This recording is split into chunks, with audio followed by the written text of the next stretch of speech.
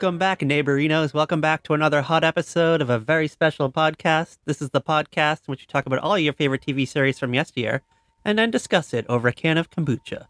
I'm your boy, Patrick M. Dunn, and I'm joined here, as always, by my constant, Kat Halstead, the author. Welcome back, girl. Welcome back. Oh, I would be your constant? Yeah, I know how to find you. Actually, yeah.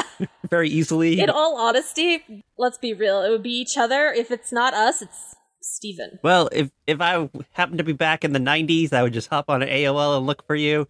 If it was the 2000s, I'd go to Twitter. So very easy to find you. Yeah. Very easy to find you. Might not know your phone number, but I'll find you somehow. You'll find me somehow. Well, welcome back to the third installment of the Holly Jolly Jamboree. Yes, the Holly Jolly Jamboree. The most festive time of the year. Yeah. Everything's crazy. Everything's Christmassy. Everything's creepy because we're going to a place we haven't been to in a while tonight. Am I right? But we are so excited to go to this place. Oh my god. Yes, we are so excited. So what are we doing? What classic TV series are we sliding into for the second time ever? We are sliding into one of our all-time favorite shows. That is not a sitcom. We are sliding into Lost. Yes. Boom. We'll put the little Lost sound effect right there. Maybe the smoke monster noise. Oh my god. And not only are we doing Lost, we're doing what is I would say arguably, the single most greatest episode of the show ever, right? Yes, it is. There are lists of the top 10 episodes of Lost.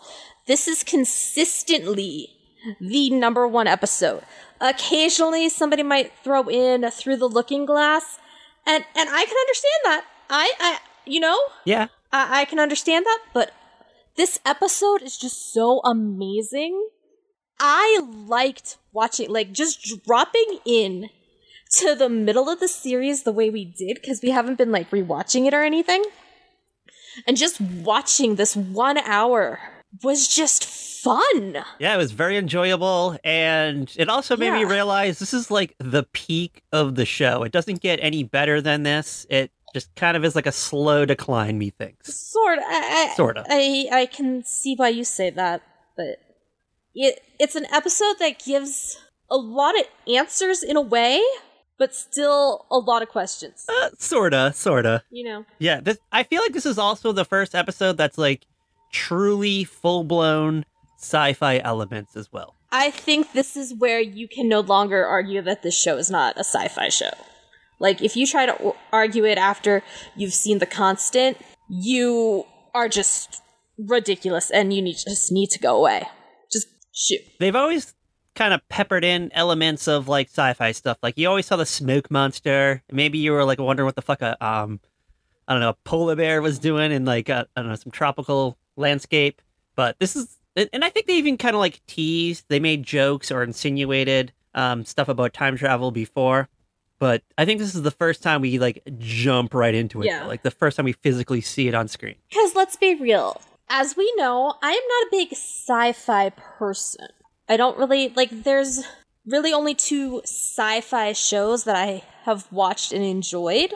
And it is Lost and The 4400. And the remake on the CW was trash. Is that still on? Is that still a thing? I don't even know, to be honest with you. I have no clue. I watched the pilot and I was like, this is awful. I am insulted as somebody who watched the original series. This is bad. I'm out.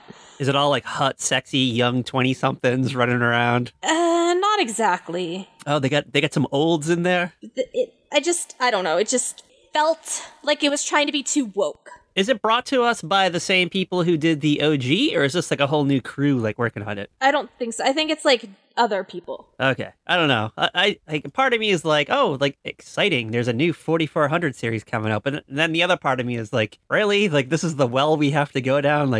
This out of, I don't know. There's 4,400 other things they could have done before they did the 4400 again. And there were definitely concepts they were trying to take from the original series. But the way they were trying to weave that in just felt weird. I was just this doesn't nope, we're out. Honestly, I remember hearing that it was coming out, but it seemed like it was like years ago, and I just didn't even know it ever came out, to be honest with you. Like, I literally forgot all about it, and then, like, I saw a tweet, like, the day the pilot aired.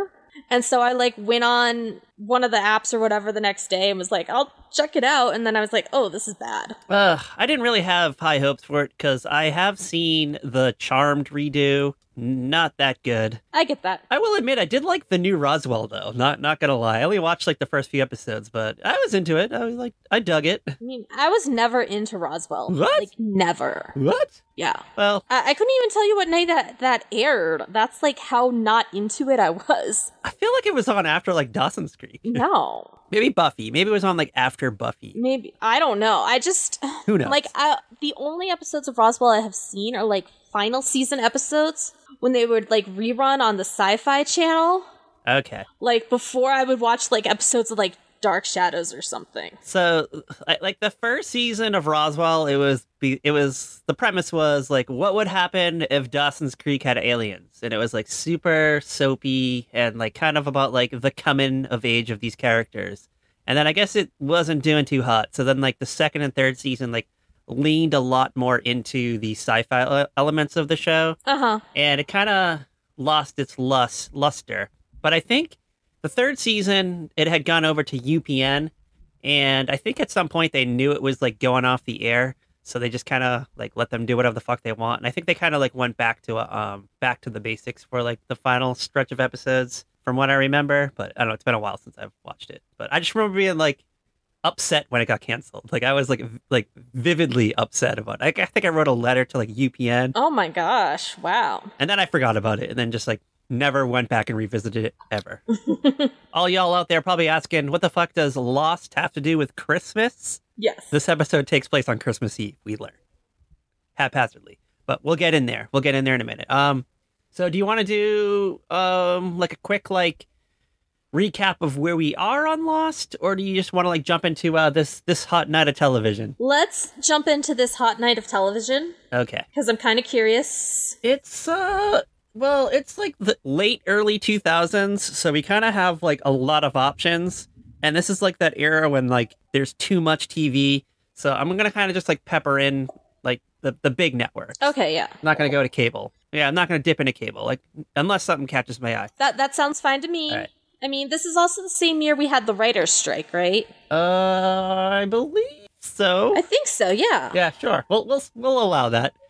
Oh, yeah, because I think the Lost season started later because of it, right? Yeah, I think it got pushed back so that there wasn't like a major hiatus between episodes or something because of the strike. And yeah, there was like an 18-month gap between seasons, between like season 3 and 4 or some shit like that. It was something wild. So we're what? See, this is season 4, episode 5 of Lost, I believe, right? Am I doing the math right? Something like that, yes. All right, so this episode aired in February 28th, 2008. It was a Thursday night. And you want to start off with our boys at ABC, the Alphabet, see what they're up to? Yeah.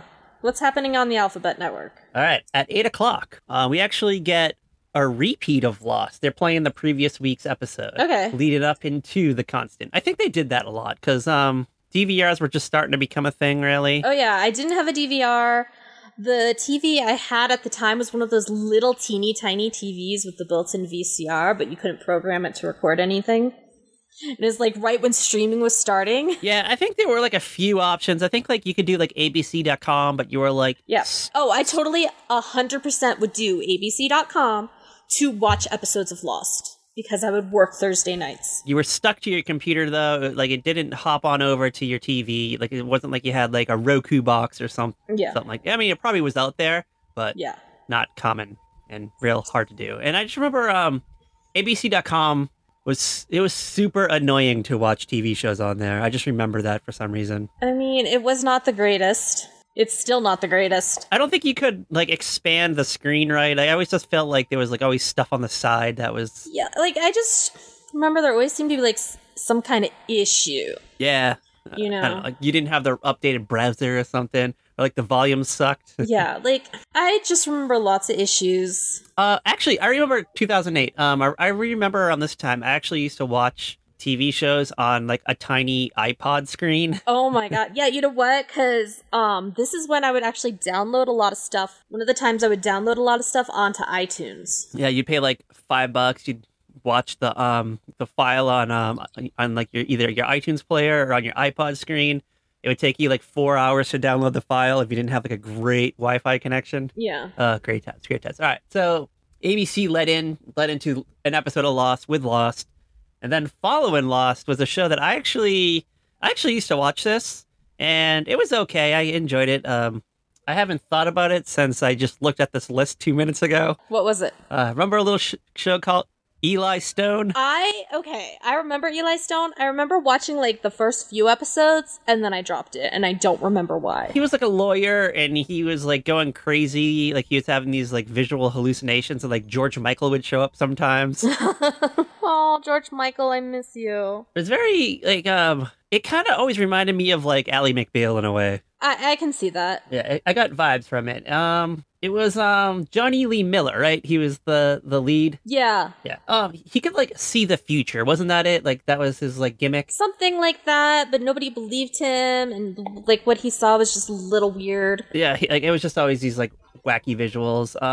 Victor Garber was in it. Natasha Henstridge, Matt Letcher. Those are the big names. Yeah, it was on for one season. I think the writer's strike killed it. I think it was one of those. Yeah, I think it's probably one of those shows that just did not have the ability to survive the strike.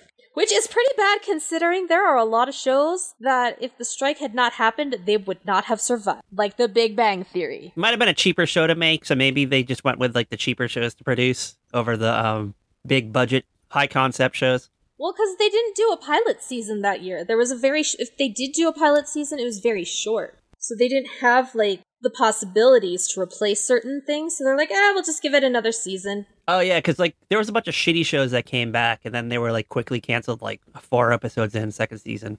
Yeah. You want to go to CBS? Want to see what the Tiffany Network's spewing out tonight? Yeah, what's CBS got for us on a Thursday night? Any guesses? In 2008. Any hot guesses? I want to say... I actually have no clue. Kind of a big night. It's actually like a really like banner night for them. Things kick off at 8 o'clock with Survivor. Okay. Then we slide into CSI. Okay. Then we slide into Without a Trace. Okay.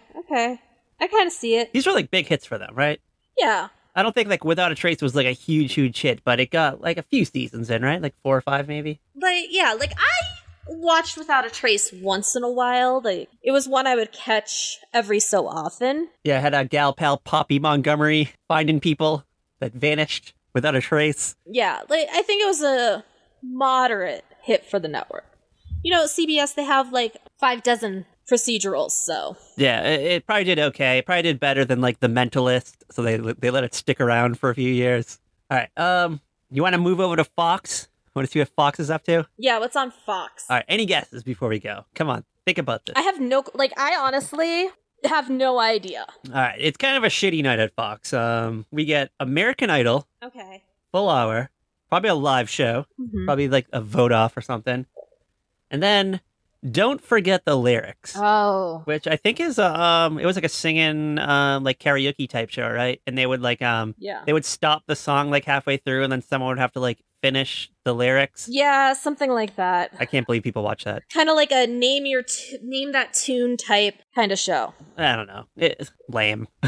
That's all I gotta say. I mean, All right, yeah. we got CW data. You want to see what the CW's up to tonight? Ooh, what was on the CW? We kick things off with Smallville, and it's like 40th season, probably. Now, that would be Supernatural. Supernatural's probably only been on for like 20 years at this point. Following Smallville, remember this show? I think this was on for 2 seasons, and it only came back because I think it was like a writer's strike situation. Remember a show called Reaper? Vaguely. Like, I've seen it come up on the streaming services from time to time, and I'm like, yeah, no. I think it's like this kid turns 21, and then he like finds out that like his parents like sold his soul to the devil, and now like the devil's come back to collect him. But I don't know, like he's like, all right, I'll let you be a bounty hunter instead. You can work for me. You don't have to go to hell. And he has to like, I don't know, traverse the earth looking for I guess people who ran away from hell. I don't remember the premise. Okay, yeah, sure. I knew more than you, apparently. Yeah, I mean, hey, I'm like, I know the title, but I could tell you nothing about the show. And it's kind of a shitty night at NBC. You're well, I don't know. Might be an okay night, depending on your point of view. I think it's a shitty night. Okay, give it to me. What's on NBC this night? Celebrity Apprentice for like 2 hours. Okay. What's it followed by? Followed by Lipstick Jungle, Okay. which I think was it was based on a Candace Bushnell book, who's the author of Sex and the City, and I think they tried to do like Yeah. Sex and the City for basic TV, and I don't think it worked. Yeah, for network TV. Wasn't Brooke Shields in it? I feel like it had like a big name. Brooke Shields, and I want to say like Lucy Liu, like a really freaking random cast. No, it was the girl from 90210 that played Steve Sanders' wife. Oh, Lindsay Price. Yes. Okay. I wish it was Lucy Liu. All right, and then I'm just kind of going through. Hold on. I'm here for Ion TV tonight. I'm here for their lineup. Ion TV. Okay. This better be something starring Billy Ray Cyrus. It's not. But from 8 to 9, we get a full hour of reruns of Mama's Family. Oh. Ooh, I was talking about that last night on my date. Nice. How'd it go? How'd the talk about it go? Yeah, it was good. I like that guy I'm dating. Did he recognize Mama's Family? Did he know the show? He's the one who brought it up. Oh, you might have a keeper then. I certainly hope so. Is he gonna did he tell us to add Mama's Family to the list? He didn't. We might have to. We should though. All right, we'll do it, and we'll have like Mama's Family March, and we'll just do like all Mama's Family episodes. Shout out to who is it? Vicki Lawrence, Ken Berry, Rue McClanahan's in some episodes, and some other people whose names I am blanking on at the moment. Betty White pops up, I think, in a few. Carol Burnett. There's like, so does Rue McClanahan. Yeah, there's a lot of big names in there, and this was like they were on it right before Golden Girls, right? Like a year before it. Yep, right before. And then they left the show. I think the show went to syndication. Yeah, like the show was on a network for a season, and then it moved to syndication, and they went to do Golden Girls. And the rest is history. All right. Yes. Following Mama's Family, it looks like a marathon of something, like a whole marathon, and this is wild to me. Okay. Throw a random sitcom name out there from the 90s. Just say a name. Caroline in the City. Oh, now the Drew Carey Show. Oh, man! Okay. It was on all night, I guess. So Ion TV was the place to be if you wanted to watch a Drew Carey. Who knew? I love the Drew Carey Show. The last few seasons are a little like WTF, but I wish it was streaming, but I think the big reason it's not is a music rights issue. Yeah, I think we talked about that in an episode last year. I think so, yeah. Because I remember I brought up that this is a show that I really, don't recall ever seeing it. Like, I know I've seen it, but I don't remember any episodes. I, vaguely remember the premise. For some reason, I thought it took place at a radio station, but you told me it takes place at a store. Yeah, it takes place at a department store. Who knew? Everybody who watched it, I don't know why you thought it was a radio station. Was there ever an episode where they, go to a radio station? Maybe. Not that I recall. I don't know. In my head, I just remember being in, maybe 6th or 7th grade. Or whenever, maybe 8th, I can't remember when the show exactly was on, but I just remember being I want to say 6th or 7th grade is kind of when it started. I just remember, I had never seen it before, but my parents had watched it, and I watched, some of the episode with them, and I remember, chuckling at a few lines, but then, something else came on that I wanted to watch, and I walked away. And I want to say they were, at a radio station. Well, I can't, I just don't know at this point. So if anyone out there has seen the radio station episode of The Drew Carey Show, send us a hot message. Tell us what episode it is, just so I can prove my sanity. It's been a very long time since I have watched the Drew Carey Show. I just remember Mimi Mania. That's all I can remember. I just remember her everywhere. My god, Mimi and her blue eyeshadow. She was always on the covers of TV guides and stuff every other week. I'm like, who is this? Mm-hmm. Was she a makeup girl at the makeup counter? She wanted to be, but because of her own eye makeup, she was like, no, I don't think so. Was there ever an episode where she was at the makeup counter? Because I feel like I might have seen that one too. Yeah, because there was a strike or something, because Kate, aka Carista Miller, worked at the makeup counter, and there was a strike or something, so Mimi worked at the makeup counter, getting her dream come true. Oh, they like swap spaces. And she was like, "Oh, you can't buy this shade of blue. I mix it myself out of like these 3 blues." Oh, like she made her own, like the Mimi blue color. Hmm. Where has Mimi been? Like the actress? Like is she like just disappeared from the zeitgeist? I feel like she did a couple things after, but I don't recall seeing her in anything recently. What was her name? I can't even remember. I don't know, Patrick. I just don't know. There is a plethora of information in my brain right now, and her name is not one of them. We'll save that for when we do Drew Carey. It's gonna be Drew Carey like July or something. Yeah. They're on archive.org, I bet. All right. I'm gonna ask the age-old question, and we're gonna include the Ion TV lineup in tonight's rating system. Mm-hmm. On a scale of 1 out of 5 Mimi blue eyeshadows, how many Mimi blue eyeshadows would you rate February 28th, 2008's Night of Television? I'm gonna give it a 3.5. It's not like that great. You're being really generous. There's some bangers, but there's just a lot of for me. There's not enough variety, in all honesty. I feel like Lost is the only banger, and then we have a couple of good like B-sides. Like Eli Stone's a good B-side. Smallville's all right, but that's more of like a deep cut, and the rest is just kind of like filler for me. So I'm gonna give this like just this, and then it only gets a 2 because of Lost. Okay, I get it. Yeah, so I don't know. You're being super generous. Like maybe you have like a boner for Poppy Montgomery. Like I don't know. It's not. This is kind of like a weird period of TV though too, because a lot of people like this is right before the streaming boom. It is, and this was like peak me buying television on DVD. So I was like catching up on a lot of things that I missed. Yeah, like this is right around the like. At this point, I have every season of Lost available on DVD. On DVD, I have a season or 2 of How I Met Your Mother on DVD. You just kind of like relived the treasured moments of the gang.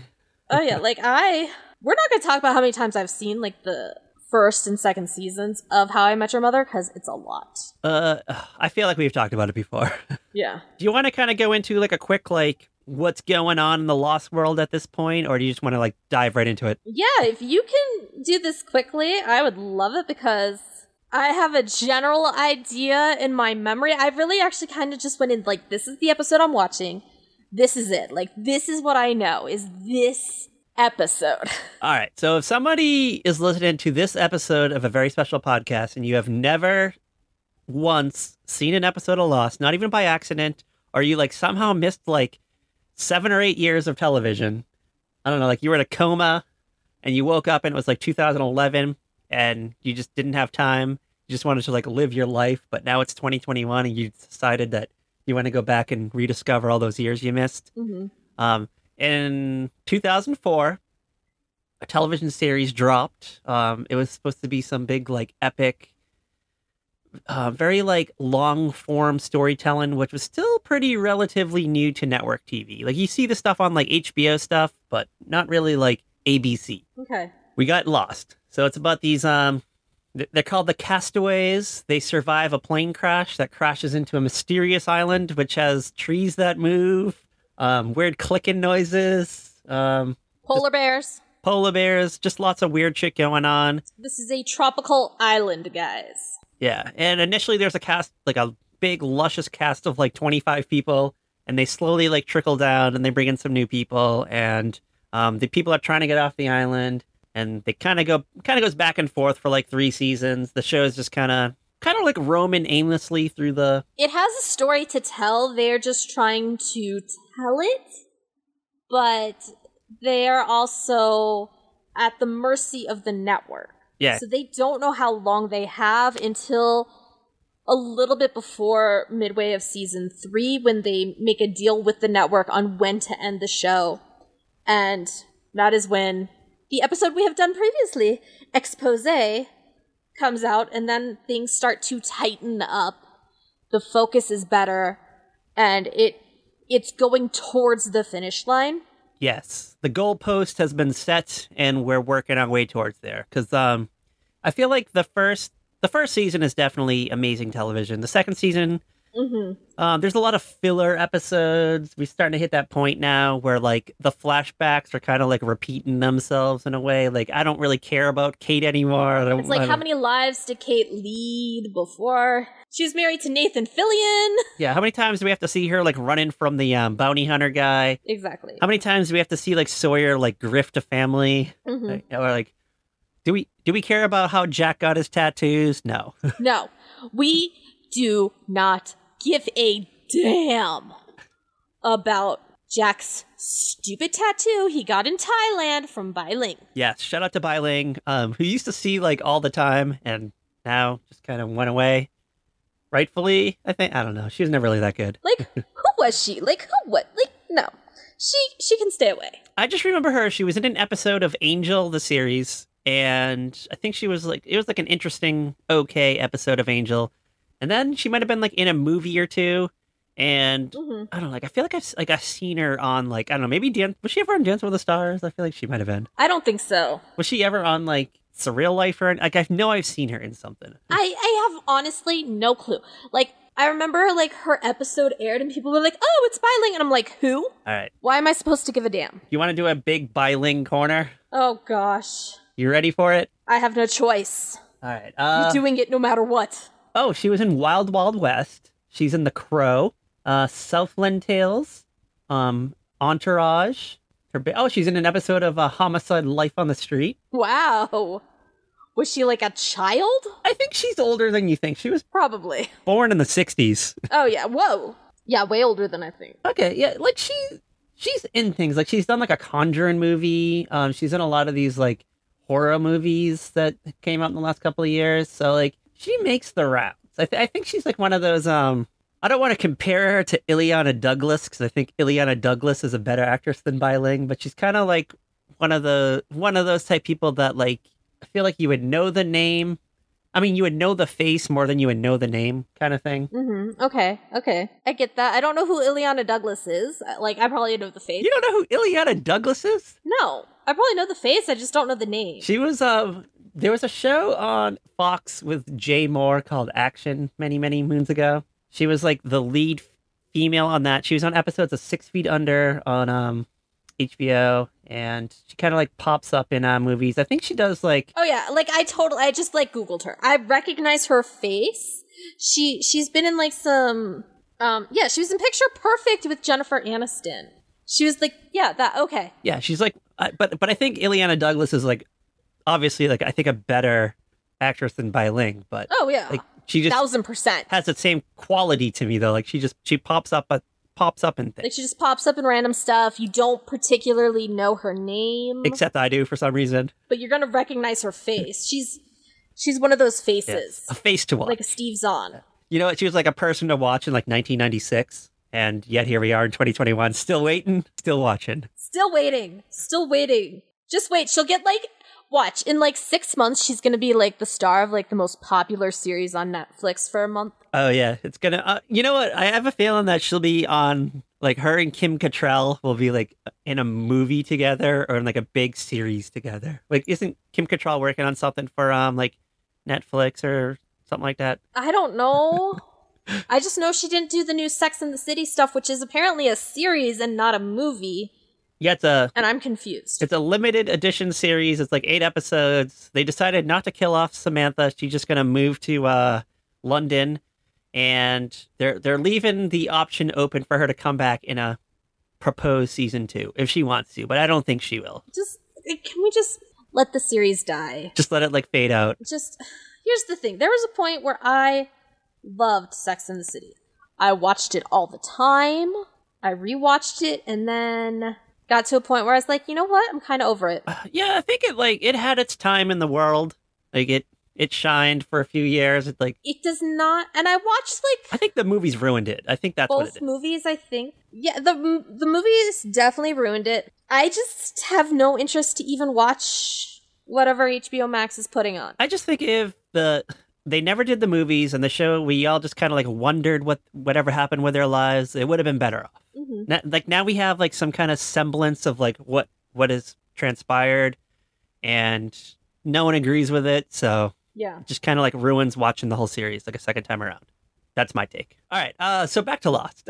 Yeah. So Yeah, let's get to the meat and bones, the true star. I'm sorry.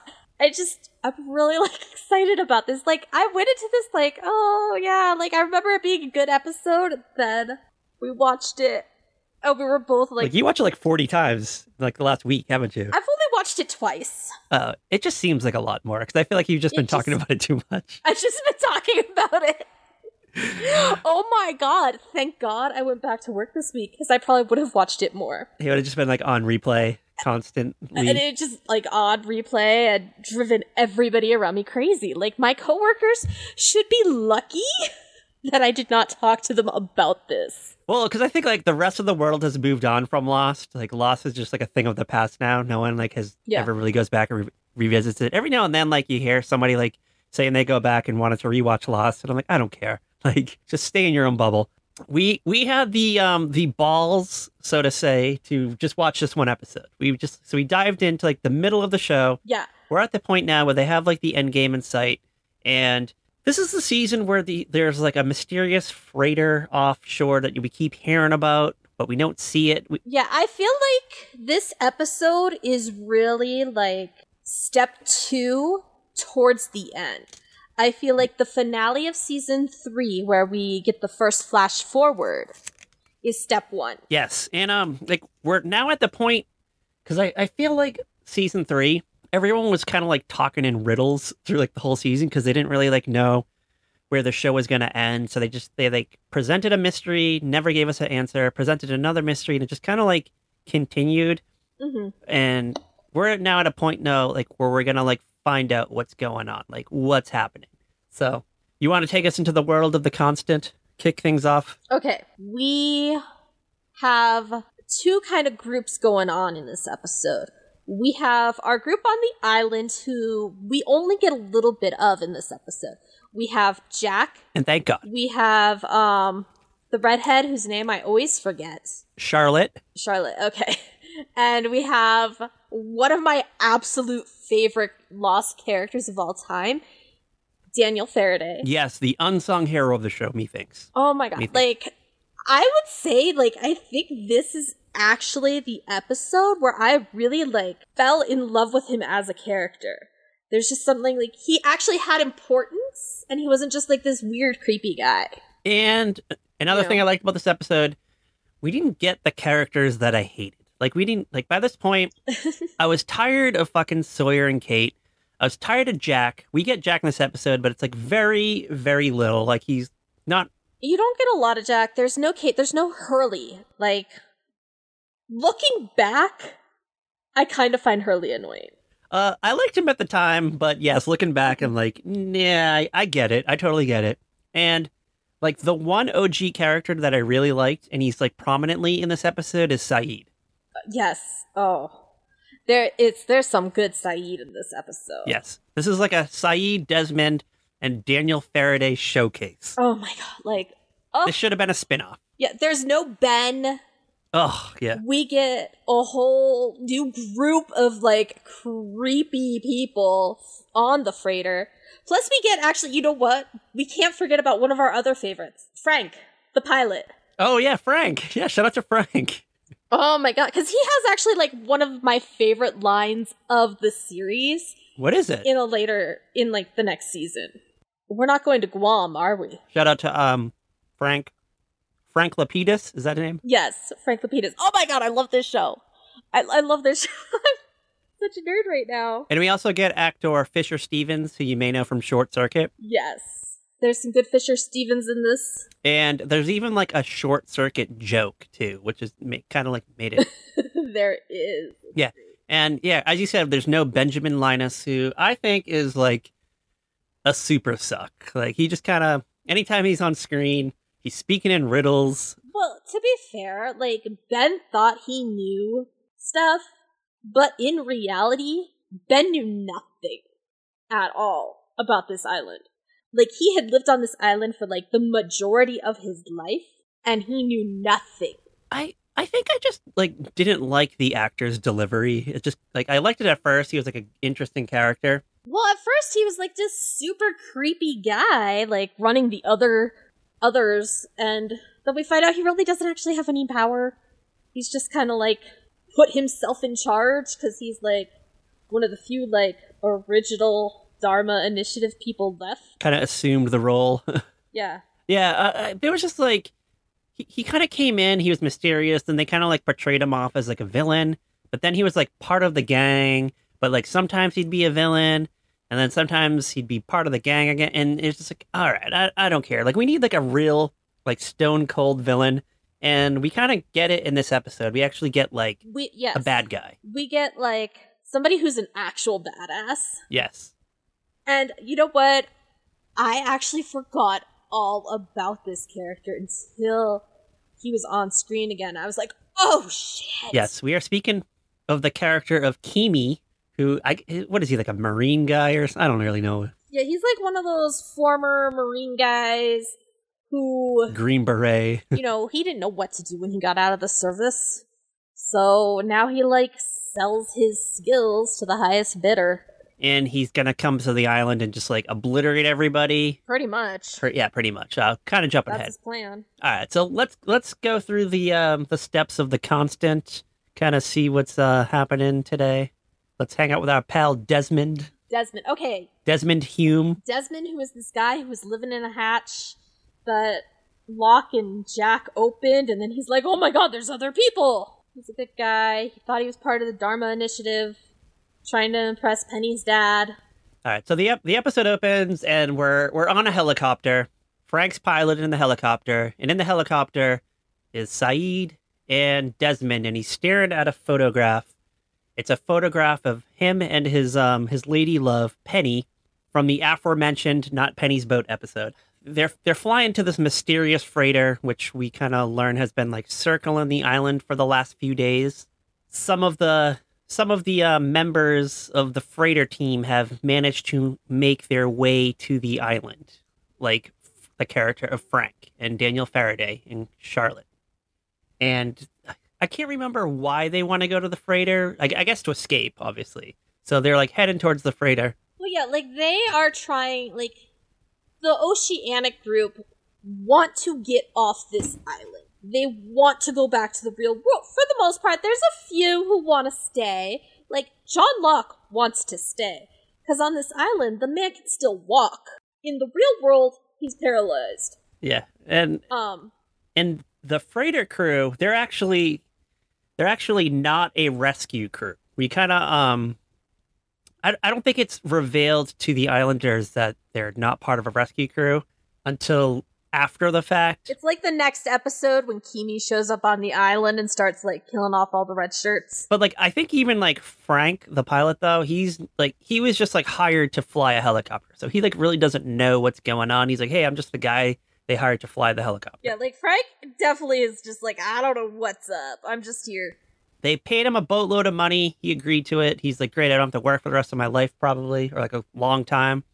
You have to fly in like a specific direction at like a specific time, and they hit the storm like that comes out of nowhere. This like electrical storm. It's crazy. The helicopter's like losing control, and it seems like it's gonna crash. And then all of a sudden, Desmond wakes up, and he's like in basic training, like in England or whatever. He's in some kind of like military situation, and he's confused, and he's like, "Oh, how did I get here?" And he like slowly starts to realize that he's like, I guess he thinks he's having a flashback maybe, or like maybe he died. Like he doesn't like fully understand what's going on. He has no clue what's happening right now because his brain is so scattered and scrambled because of this situation. He recognizes that all this stuff has happened before because he's like, all right, like this is like something I've done before. Like I've been here before. I know these people. It's 1996, not 2004. Well, here's the thing. At this point, he doesn't know he's from 2004. Oh, yeah, that's right. He forgets that he's from the year 2004. He thinks it's 1996, and he's having, like, some weird dream while he's awake. Like, he thinks something, like, he just doesn't know what's going on. He's very confused because he, like, thought he was dreaming he was on a helicopter, but he was kind of, like, frozen and didn't get out of bed soon enough for, like, the basic training, like the warm up or whatever. sergeant or whatever. Yeah, so he's like getting yelled at by the sergeant, and then they all like the whole crew have to go out and do like push ups in the rain, and everyone's pissed off at Desmond, and he's like still confused. And then like as soon as like he starts to like sort of figure out like what might be happening, he'll like wake up, and all of a sudden he's like on the helicopter, and he's like, "How did I get here?" And he's even more confused at this point. He's like, what the F? Because he does not recognize anyone at this point. He doesn't recognize Frank. He doesn't recognize Saeed. And then there's all these other people around, and they're all sketchy as fuck. Yeah, so they're like so sketchy. When he portals back to the helicopter, though, the helicopter has seemingly escaped the electrical storm. It's like now in the clear. There's like no sign of clouds anywhere. Everyone, Frank and Saeed, are like confused, and they try to talk to Desmond, and he's like, "How do you know my name?" And they kind of suspect something's up, and that's when they like land on the freighter, because they find the freighter, and like all these guys with like guns come out, and they're kind of like circling the three as they get off the helicopter, and trying to talk to the guys on the freighter. But Kimi kind of like knows what's up, because Saeed says there's something wrong with his friend. Like he was like seemingly normal a few minutes ago, but now he's like acting like he has amnesia. And Kimi's like, "Oh, like you need to see our onboard doc." And they won't let Saeed go with them. They don't want Saeed to go with him. Yeah, and they try to separate Frank and Saeed too, I think, don't they? They're trying to like split them up. Kind of, yes. So like they're gonna, because I guess I don't know exactly like how much Kimi knows about like who's on the island. Like, do they know that the plane crashed there? Like, I don't think they do. I think they're just looking for like the whole Jacob stuff, right? No, I think they do. They're aware because at this point they're aware because Charlie has communicated. That is true. Yes, I'm sorry. Yes, because that's how Charlie went to the Looking Glass station. He got in contact with the freighter. Yeah, so like the freighter knows that there are survivors of Oceanic 815 on this island. They do not know maybe exactly who survived. They probably have like dossiers on every freaking member, like person who was lost on that flight. That is true. And they're probably playing it safe too, because there's something they want on the island. So let's just play it safe. Let's just not be too like forward of what we're after. So he kind of plays coy with Saeed, but Saeed's, like they picked the badass to go. Like I feel like if somebody else went, like if they sent like fucking Hurley or something, they would have just thrown him overboard. A good little trio. So they kind of like split everybody up. They take Desmond to like the sick bay, and that's where Desmond realizes that there's another guy in the sick bay, and it's Fisher Stevens, and he appears to be going through the same thing that Desmond is going through. Like he's like hopping through time, but I guess it's like happening like it's been happening for a few days for Fisher Stevens. So like he's been going through it for a few days. I really think it was Kimi destroyed the communication equipment. He's hopping through time. He doesn't know what's going on, and he is getting towards the end of his ability to do this. Yes, because there is a point where like the doctor comes in and he sedates Fisher Stevens. Like he gives him some sort of sedative to like calm him down, but it doesn't appear to be working anymore. It's like it seems like it might have been working at first to like help him relax, but now it has like no effect. I guess this like he's like the second or third person this has happened to, because they talk about how like somebody else died like within days of this occurring. So Desmond's not really like grasping the idea of what's going on, but he's confused because he finds that he has a picture of himself and Penny in his pocket, like in his place. And so the next time that he like hops back to 1996 England, he's like, you know what? I'm going to call up Penny. So he like runs to like a payphone, like in the rain, probably like escaping his basic training duties. And he like calls up Penny, who's like pissed at him because like he just like randomly just decides to like leave her one day and joins the fucking service like out of the blue. Yeah, but let's be real. This is totally like something her father, Charles Widmore, made happen, and Penny doesn't know at this point. That is true. Yes, that is true. But Desmond like wants to explain himself, but he like really can't because Penny's just is like just being very blunt with him, and she like hangs up the phone. She's like, "Don't call me. Like this is it. Like Merry Christmas." And he's like, "Okay." And he like like he was like gonna go to call her back, and that's when he like hops back to the boat. We're kind of like learning a little more of like what's going on. So like Saeed's like really concerned about where Desmond is. So he like somehow like in his travels on the boat like bumps into Frank. Frank happens to know where like the sick bay is. So they kind of like break into the sick bay. Frank has like a weird little like satellite phone that can communicate with Daniel Faraday, who's like back on the island. Frank gets a hold of Faraday. Like, cause, well, at the island, like, Jack and Juliet, are with Charlotte and Faraday. They're just, like, going in circles, cause, like, Jack's like, why haven't we heard from them? And Charlotte is definitely a cagey little bitch. Cause, like, let's be honest, Faraday would tell them all what he could if Charlotte wasn't there. I think doesn't he start to tell and then like Charlotte interrupts. Yeah, he's like trying to explain like that time on the island is very different than time to the rest of the world. Because I think Jack says like they've been gone for a few hours now, and he's like, well, that doesn't mean anything because time's different. They've really only been gone like 20 minutes. But they're like, should it only take maybe like 20, 40 minutes at most to get to your freighter? This is what like was my example of like Lost talking in riddles. Like they kind of do this thing where like Daniel Faraday starts to explain, and then Charlotte will like stop him, or they'll go to like a commercial. Like it was just this like annoying way of like writing a show, but started to get better at it like around this time, but they still got included in here and there. So they end up hearing from Saeed, and he's like, all right, like we're okay, but there's something wrong with Desmond. Like he's Desmond, but he's not Desmond. Like he doesn't remember like how he got here.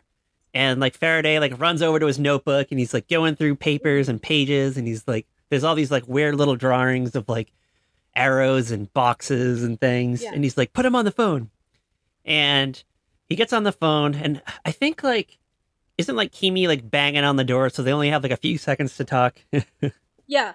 Like Kimi's freaking out, like they get to a point where like they're talking, and Faraday is like, listen, I need you next time you like go back to 1990, like you go to this other place, I need you to get on a train, go to Oxford University, find me, Daniel Faraday. You're going to tell me these numbers, and if I don't believe you at that point, you're going to tell me you know about Eloise, and I will help you in the past. That's when so Desmond like jumps back to the boat at that point, like before he has a time to like clarify like what the fuck you talking about. It's like that's all he knows. And Kimi comes in, he smashes the satellite phone, so like now they can't even call the island anymore, so it's like useless. He basically locks everyone in there, and this is like where Fisher Stevens like reveals that like there used to be a way that you could call the mainland, but you can't anymore because all the communication has been destroyed. So like we can't call back shore. So Desmond hops back. He goes to Oxford. He shows up. Faraday is like teaching there or something, or he's like a grad student. Yeah, he's definitely like teaching. Oh, he's got long hair. Desmond tells Faraday like, I need you to do this for me. Like he's like, I know about your project. He really doesn't. He's just kind of like making things up. Yeah, he just has enough information to get Faraday to help him. So I guess Faraday like he's been working on a secret project, but like Oxford's been trying to like shut him down for like weeks. And actually I think they did shut him down, but he's been like secretly working on it. And that's what the I know about Eloise comes into play. So that like kind of catches him off guard, and he's like, all right. He like kind of looks around to make sure no one's like staring at him, and he like takes him inside this like secret room that he has like behind his classroom or something. Just like a dusty old room. There's that like tarp over a table, and he like pulls it off, and there's this like giant like rat maze in there. And then on the chalkboard, there's this like crazy like Matt Damon Good Will Hunting style like calculation on the board. Desmond gives Faraday the numbers that Feature Faraday tells him, and he like starts doing some math on the chalkboard, and he's like, oh my god, he's like, this might work. And he's like, what might work? And he's like, you'll see. So he like takes out this like giant like photon beam thing. He like blasts it at the mouse, who happens to be Eloise. It's like a little like cute little like white mouse. Yeah. He's like, I'll know you're right if Eloise does what I think Eloise is gonna do. And she like runs through the maze and gets to the end of it like in the first try without like running into any dead ends. And he's like, well, Faraday's like all excited that happened, and Desmond's like, I don't get it. He's like, what does that have to do with anything? And he's like, well, I haven't taught Eloise how to run the maze yet, so you are right. You are from the future. So voila.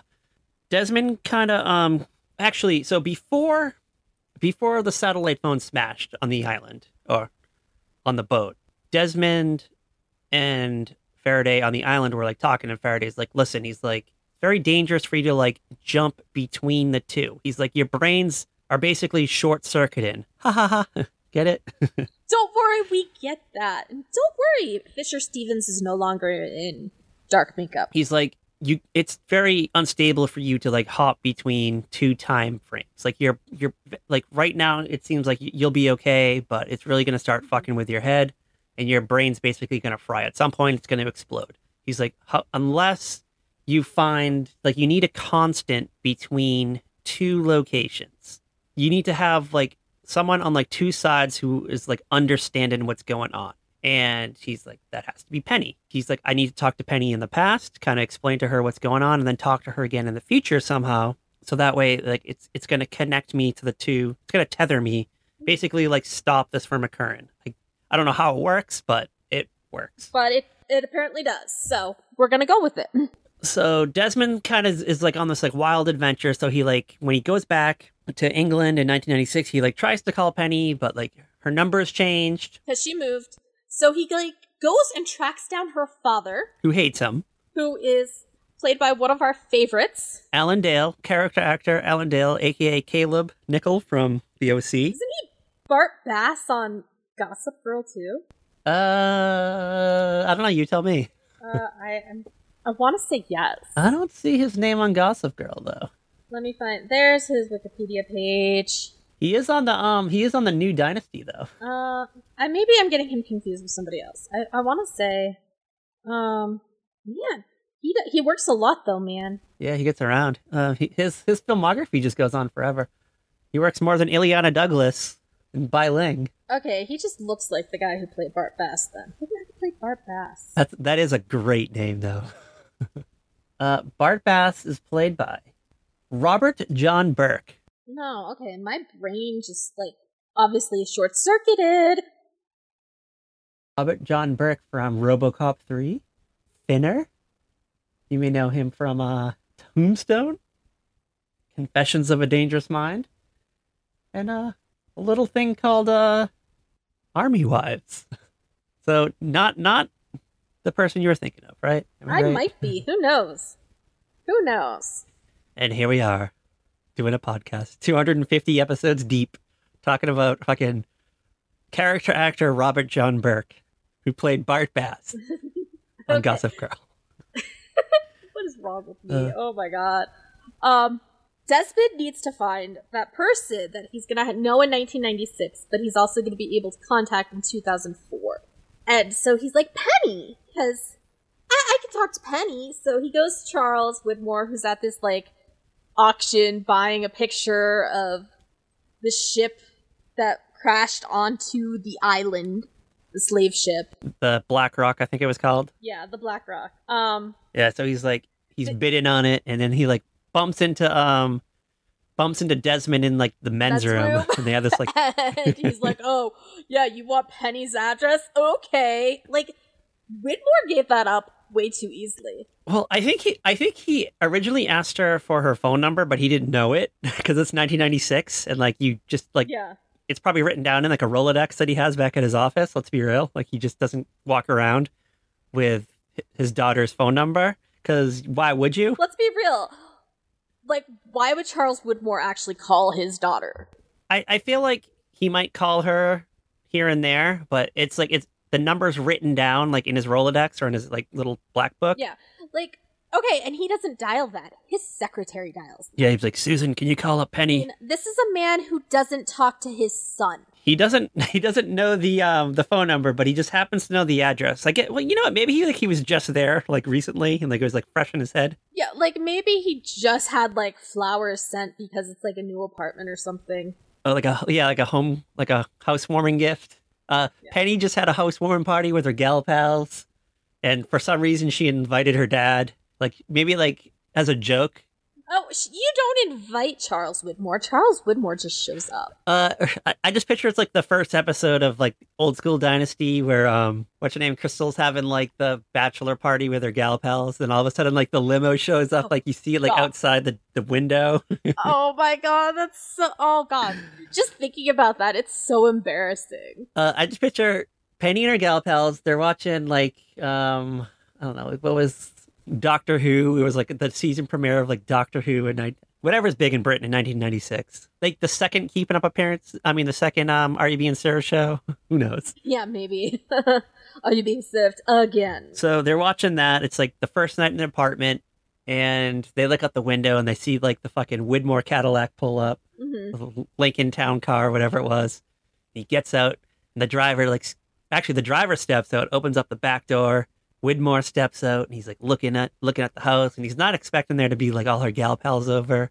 And then he's like kind of like thrown by it. So he's like, "Oh, here you go. Like here's your Cuisinart blender that I got you." And he like leaves. "I'll come back tomorrow." She's like, "Thank you, Daddy." I have to go to an auction now and buy a painting of a slave ship that just disappeared. "Oh, well, you have fun with that, Daddy." And then like meanwhile she closes the door, and then she's like, "Oh, we can have margaritas." And like they blend up margaritas and watch the rest of Are You Being Served again. And that's how Widmore happens to have Penny's address. So he hands it to Desmond, and Desmond shows up. And is it Christmas Eve in 1996, or is it? No, not in 1996. Okay. But he shows up, and he and Saeed have at this point figured out this is like Desmond the last time he was on the freighter in his mind. They found out it was 2004. It was Christmas Eve. Saeed's like, "I didn't realize we were this close to Christmas." You know, because they weren't thinking about it. This part kind of like annoyed me because it just cuts to like, you know, like an actual like hang on the wall calendar, and it's like all the days are crossed off. So like, what if they got the day, like what if someone didn't like X off the days for a while? Yeah. And it wasn't really Christmas Eve. So it's like, this is a big like, I mean, yeah. what if kind of thing. But it is. But they go with it. They decide that it's Christmas Eve, 2004. Well, I think Saeed asked something like to Frank, and Frank's like, "Yeah, no, that's right." I think that's what happens. I wish it just cut over to like a Windows computer. It was like this, like the time and date screensaver was on. So when Desmond jumps back to 1996, he tells Penny, he's like, "Penny, I need your phone number. I'm going to call you on Christmas Eve, 2004. And he's like, "You're not going to see me or hear from me for a while after this." Because I think at this point in time, this is like where he goes to the island to because yeah, he's gonna go to the island soon. I'm pretty sure like he's gearing up to go. Yeah. Like I think in 2004 it's established that he's been there for a little while, right? Yeah, he's been there for a few years. Yeah, so and Penny's like, what? He's like, "Just please, Penny, whatever you do, don't change your number. I'm going to call you on this night, and I need you to answer the phone." Like, she gives him the number, and he doesn't write it down. He's just repeating it to himself. Well, he can't. And then he he jumps back to 2004. Because I think she asked something. She's like, "Aren't you going to write it down? Like, if you're going to call me in, 8 years?" And he's like, "I can't." Like, he's like, "If I write it in my hand, it's going to go away." And she's like, "That's fucking weird." No, it doesn't, because he still had the numbers on his hand that Faraday didn't. Well, he wrote that in the future, though. Yeah. Oh, okay. Yeah. Like, because he talked to him on the phone, on the satellite phone. So he wrote the numbers down on his hand in the future. So, like, he remembered them when he hopped back the next time, because he got to be able to see it a minute later. Yeah. So, but hold on. I have to talk about this part, though, before we go forward. So, all right. You're Penny. Your ex-boyfriend, like, you haven't seen in, like, I don't know, I'm guessing, like, a couple of weeks, maybe months.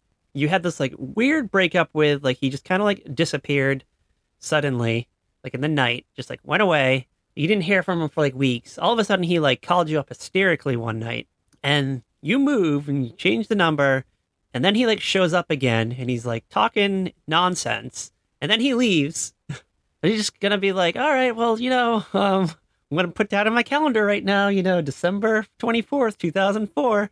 Yeah, here, let me add this to my planner that I don't ever have. There is a point though where like she looks out at the window as he's walking away, like kind of like should I call fucking the police? Like what do I do? Like should I call a doctor? Like what do I do here? Okay, I'm gonna tell you. If my ex-boyfriend Aaron called me up and was like freaking out like this, I'd be like, okay, what do you expect me to do? Like, no, you can go away. If my ex-fiance, John, called, I'd be like, okay, well, what you need to do is get away from your narcissistic, toxic mother and you'll be okay. Love it. I'm guessing she probably went through a period where she was like doubting this was happening. Like, whatever, he's just crazy. She like never heard from him again. But then like maybe she just decided to like maybe it was like a year or two later or whenever Desmond went to the island. She's like, maybe I should just check on him just to see like how he's doing. Just because that whole last time I saw him just didn't sit well with me. And then like she realized there's like no trace of him anywhere. Like he's missing. Like he's because I think we kind of learned that Penny has basically been like looking for him for like all these years. Yeah, like there's a point where Desmond does just kind of like vanish and she doesn't know what's going on. I do believe she suspects her father is involved somehow. And a part of her like is like harping back to this night where he just like showed up in 1996 and was acting all hysterical. Mm-hmm. Like maybe there was like a time like maybe like I bet you like the next day she was like gonna go and change her phone number, but she got lazy. And like now she's like, well, now I can't change the phone number because he might actually call me. And like a part of her like maybe believes it, maybe she doesn't believe it, but we know that she gets in contact with the island because she reaches Charlie. She talked to Charlie, so at least there was that. Now she doesn't know like how weird the island is. So she's now like, you know what? Maybe I should stay home on Christmas Eve. Yeah, she's like, oh, I'm definitely staying home Christmas Eve. We kind of cut back to the freighter like this one last time, and because the satellite link between the freighter and the mainland's been like severed. Luckily, Saeed used to be like a communications major, like in his like army days, so he like kind of knows how to fix it. Fisher Stevens like directs the group to this room, but he like as soon as they get there, he dies because he short circuits. He doesn't have a constant. He couldn't find Johnny Five. And so like I think doesn't Desmond have like a nosebleed here, which is like the telltale sign that you're gonna die soon? Yeah, Desmond starts to have a nosebleed. Saeed doesn't realize the levity, like how serious this is. So he's like trying to basically the phone line back together, and he's like, this is like pointless because like you don't even know the phone number, and all of a sudden he just like rattles off a phone number, and he's like, whoa, that was weird. Yeah, like okay, I'm just gonna go and say it's like this is not the weirdest stuff I've seen in the last like 4 months. So Saeed just dials the numbers, like he knows the international code and everything, calls up. The phone's ringing. It rings like a good like 10 times too. Well, Patty is probably like on the other side of the house, like, oh crap, the landline's ringing. That's the number I gave him. Yeah, she's pooping. She's like on the toilet. She doesn't have a cordless. She's got like an actual like corded phone. She's like running across the house. Maybe she like trips over her cat. Oh God! But this is where it gets Christmassy. Petty and Desmond have this amazing, beautiful reunion on the phone. So Penny answers the phone and she's like, hello. And he's like, Penny. And she's like, Desmond, it is you. Oh my goodness. She's like, and I guess now we learned like immediately that the phone's battery's going to die like in like 15 seconds. It's some battery that's pretty much already corroded. Saeed can't tell you how much charge is in this, but it's enough to get us like a good 60 seconds on the phone. Yeah. So they kind of like profess that they miss each other, and Penny like reveals like she's like, I know about the island. I know where you are. I'm gonna find you. I talked to your friend Charlie. I hope he's okay. And like all this stuff. There's just kind of like a moment of happiness in Desmond's eyes. He's like, I've been through hell and back again like numerous times. He's like on this boat in the middle of the Pacific somewhere. Like he knows like there's a world out there now, like because he was led to believe that like the whole world was dead or dying or something, like the world would blow up if he like didn't enter in these like coordinates onto the Dahmer Initiative computer. So it's just all like a mind blow for him. He's fixed the whole like constant thing where like he's not jumping through hoops anymore. He's like now permanently in 2004. He remembers everything. He's really like Penny's still out there thinking about him. It's Christmas somewhere. It's Christmas and things are beautiful. It's snowing in England. I think she lives in England. I don't know where she lives. She has a British accent. Penny has reconnected with Desmond. She's like, I talked to Charlie. Like, there's that moment where it's like, okay, Charlie did get through to her. That's like a confirmation that Desmond and Saeed will need to really understand what they are in. We get this beautiful reunion between the two, and then we get like it's lost, so you gotta have like a crazy fucking thing that happens at the end. So it cuts over to the beach. Kind of like he's like with the group of like Jack, Juliet, and Charlotte, and they all kind of like go off ahead of him, and he like stops and he like sits at the tree for a minute to gather his thoughts, and he pulls out his notebook, and it settles on a page. What does the page say? Cat Hall said the author. What does the page say that he settles on? If anything should happen, Desmond Hume will be my constant. Whoa! I just, oh my god, I love it so much. I love this so much. Does anything involving Daniel Faraday? Oh, he does jump through time for a while, doesn't he? Yeah, he does. Like that. Okay. All right. So it makes sense. It tracks. It tracks. Yeah. What an episode. What a wild, wild fucking episode. Oh my god, it's so good. It's so good. Like, it just was fun to watch. Like, an experience again. Like, oh, it just, oh, so good. They don't make network TV like this anymore. They don't let network TV make this kind of stuff. I'm surprised they got so much into like a 45-minute time slot. Oh, it's just so, this episode just so good. Is it safe to say? I think you already teased it online. Is it safe to say this is going to be a rare Cat 5?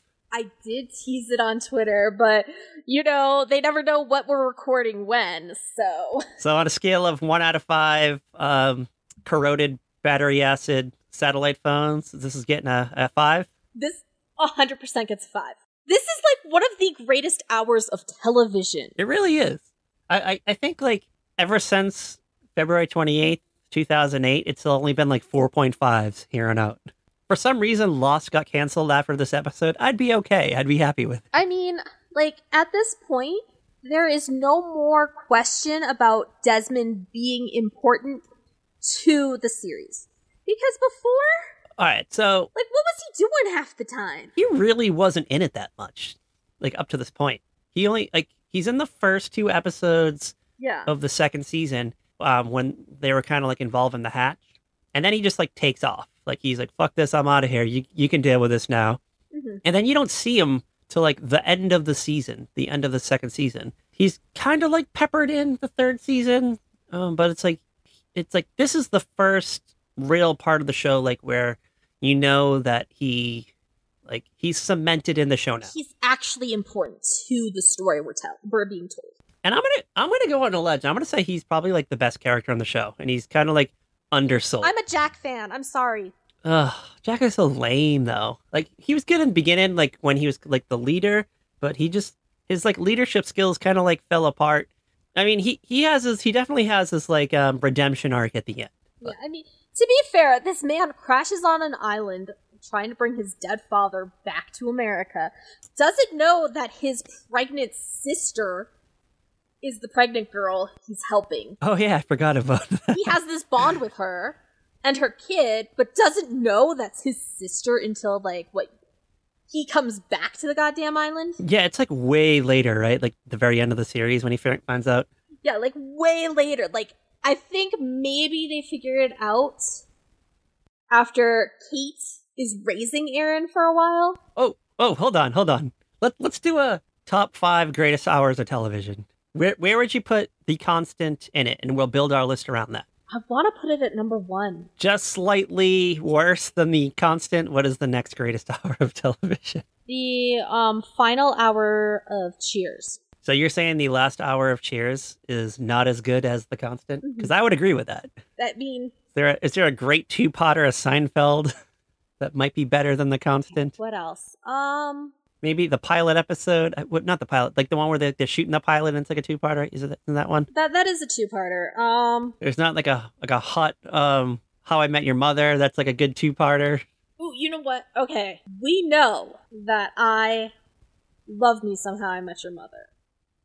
Like, I actually love, like, the finale. It's not a full hour, but the episode, it's not the final season, it's the season before the final, where Ted is, he has a ticket to Robots versus Wrestlers, and he's all alone, and he says he's, like, his friends are all ditching him, because they're all, like, Lily and Marshall are with their baby, and Barney and Robin are planning their wedding, and he's single, and he, like, has this realization that he's, like, when he's telling the story, that he's 45 days away from meeting Tracy. And he's like, if I could have, I would have rushed to her apartment, knocked on her door, and, like, said, I want these 45 days with you. Like, that is just such a great... But not as good as the Constant episode of Lost. No, it's not. What about Who Shot Mr. Burns? Part 1 and 2. No. Luke and Laura's Wedding, General Hospital. That usurps? That's better than the Constant? No, but it's in the top 5. What about, like, is there like a hot episode of like I Love Lucy that would compare to the Constant? I don't think so. Boy Meets World? Nope. Sabrina the Teenage Witch Goes to Animal Kingdom? God, no. Oh, I had to throw that out there. I wanted to trick you. You know better than that. You know better than that, Patrick. I'm done. I don't know, an episode of Bosom Buddies, maybe? No. Will you just knock it off? You know the Constant is number 1. I don't know. I just wanted to test your knowledge. Like, if there are any other episodes, they would be from Lost. It would be like Through the Looking Glass. I'm gonna throw this out there. I like Through the Looking Glass, but the Constant's way better. Sorry, whoever shits on the Constant. Yeah. All right, so us saying the Constant is a Christmas episode, like people saying Die Hard is a Christmas movie, is that a good tracking? I mean, Die Hard is a Christmas movie. I actually just got a text asking me if the best Christmas movie, including Die Hard. Though, you know what's also a Christmas movie? Shazam. That is true. Shazam is a Christmas movie. Is it on our list? No, it's no, not. It's not. Because what is on our list? Because what are we doing next week? What classic? I think we're going to a movie, right? We are doing a holiday special. Oh, a special. That's right. I'm sorry. Yes. I'm sorry. We have a movie coming up, though, right? Yes, I believe we do. Are we doing the Family Circus Christmas special? No. Trying to get that out there. That's. We are doing a Rankin Bass classic. No, we are not doing Rudolph the Red-Nosed Reindeer, and we are not doing Frosty the Snowman. We are not also doing one of my personal favorites, Nestor the Long-Eared Christmas Donkey. Then what could we possibly be doing? What's left? Tell us what's left in this illustrious list of Rankin Bass Christmas specials. Okay, first of all, there's still a lot of Rankin Bass stuff left. But we are doing one of the most popular Rankin Bass specials, The Year Without a Santa Claus. Yes, it involves what, the Heat Misers? The Heat Miser and the Ice Miser and Jingle and Jangle, and oh, it's gonna be so good! Did you ever see like the live action one with like actual actors? That was like a TV movie. I have actually not seen that. I know of it, but I haven't gotten to see it. Oh my god, it is fucking wild. Like, if you think The Year Without a Santa Claus in like claymation form is wild, wait till you see like the live action one. Okay, hold on. I'm gonna set this straight right now. Rankin Bass is not claymation. Well, you know what I meant. They are stop motion puppets. You know what I meant. I know what you mean, but I want the record straight. They are stop motion puppets. They are not clay. They're not Gumby and Friends. No, they're not Gumby. They're not the California Raisins or any of that kind of mess. The little like after these messages we'll be right back segments. Yeah. Okay. They are stop motion. They are like Robot Chicken. Yes. Which I don't know if is stop motion. I'm pretty sure it is, right?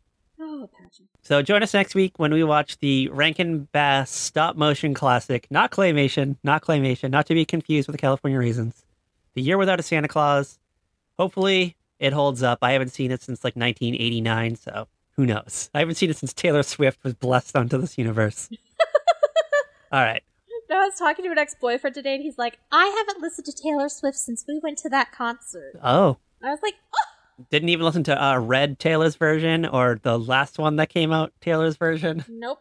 Bad news. Bad news. All right. Where can you follow our Wildest Adventures Cat? Also, the author. Where can you follow us? You can follow us on Twitter at Very Podcast. You can follow us on Instagram, Facebook, Tumblr at A Very Special Podcast. Do not accept imitations.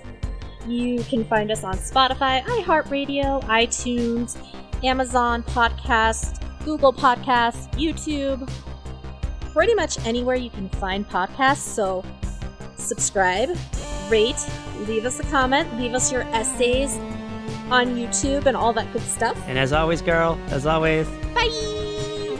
watch the skies for the impeccable Frank Lapidus flying around on his whirlybird.